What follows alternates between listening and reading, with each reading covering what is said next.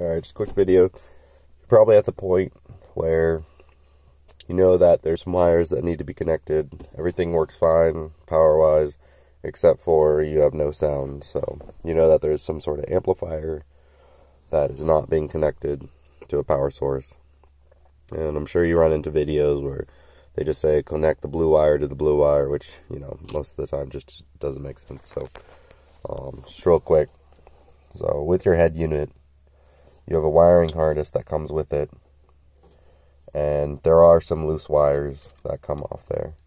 So, on this one, there is a blue wire that has antenna.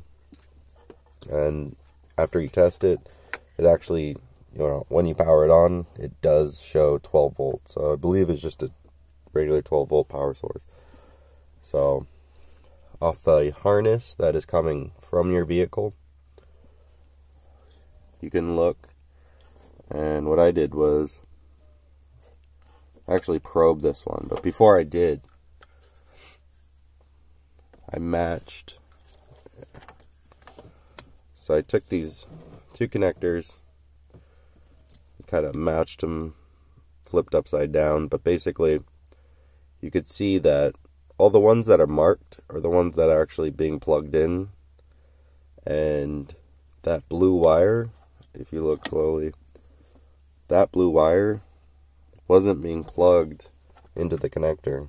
So that blue wire, pretty much, I assume that needed to be connected to here for the power source. So to test that, I took just a cord, one of those multimeter kits, and basically I had an alligator clip side, and I connected to that. And then I took the other end, was just a probe, and I jabbed it through there. I connected these two, and then powered everything on to test it, and then there was sound. So now I'm basically just gonna permanently cut that, tether it to this guy, the 12 volt power source off the harness, and that should be it.